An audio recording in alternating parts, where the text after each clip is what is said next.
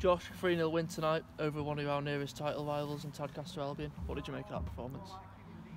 Yeah, outstanding, to be honest. I've just told the lads that. I think in the first half there wasn't much in the game, but we was ruthless.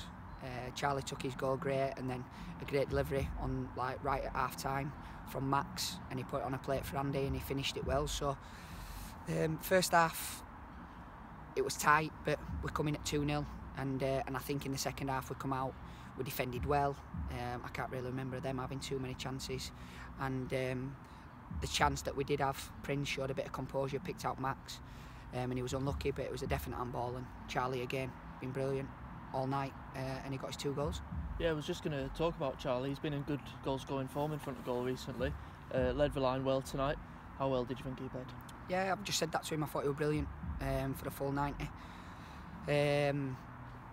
When a team is so good, you don't really want to pick out individuals, but tonight, like you said, I think Charlie led the line great. He won majority of his headers. He allowed players to come in from midfield and the wide lads, and also when he didn't, for instance, win it, he put the centre half off, and they were knocking it down into areas where we were getting on most second balls. So yeah, I think he were, as a personal performance, he was brilliant. 3 goals is always pleasing going forward, but Tadcaster had a lot of the ball second half, but like you say, didn't really create too much. How much of that was down to our defence staying firm and keeping them out? Yeah, I kind of said that at half time. I think the ball that was maybe doing us was like the long, straight 50-yard ball where all it needed were a bit of communication from the full-backs, the 2 centre halves, organising in front. And I think, like you say, they did have a lot of the ball again in the second half, but I think defensively as a unit we was much tighter, and for me we were a lot more effective,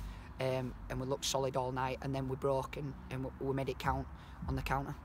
So I think today's win moves us 14 points clear at the top of the league. First team are top at the moment, ladies are top, under 17s are top. How important is it to really instil that winning mentality? Again, I've just repeated that exact same things. The football club from right at the top are winners, and that's what I want.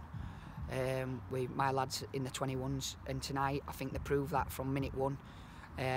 We had that mentality, that positiveness. Sorry, I don't even know if that's a word, but we were really on the front foot, and you could see the lads really wanted it and had it between the teeth. So yeah, like I say, it's a mentality that's spreading hopefully the whole way out through the club with, like you said, the ladies, the 21's, and also the 17's and the rest down. So yeah, it's brilliant. And now being so far ahead of the top of the league, does that bring with it a different challenge to keep that same mentality you've just been talking about?